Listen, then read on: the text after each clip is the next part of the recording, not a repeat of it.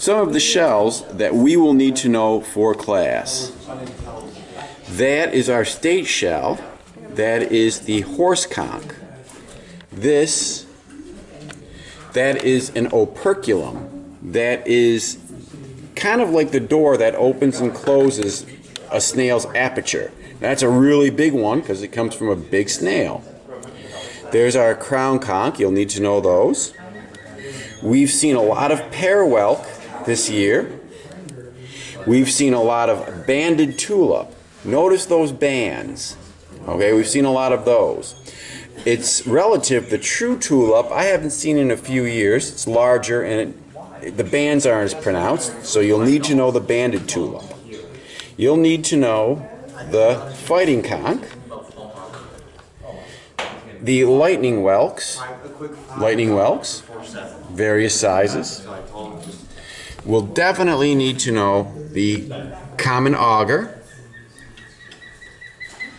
the Atlantic slipper snail, the lettered olive, very smooth,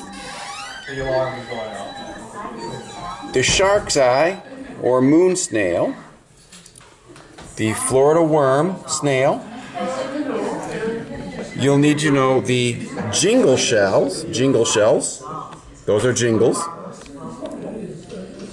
You'll need to know the coquina.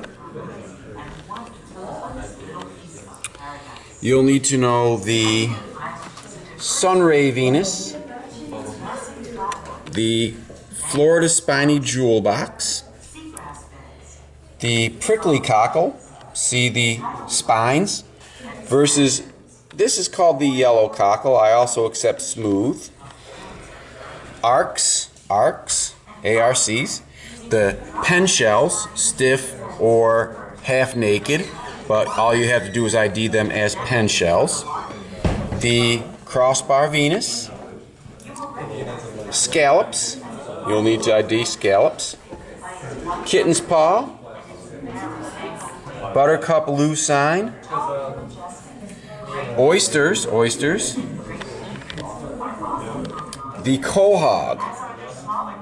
Now these are bivalves, two-part shells. The snails before, over here, are gastropods.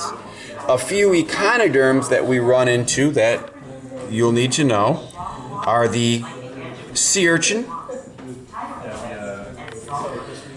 sea stars,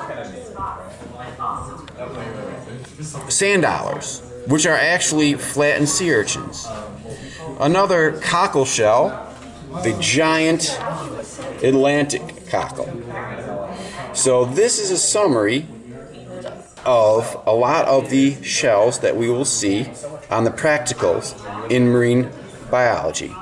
One last that I overlooked, the turkey wing.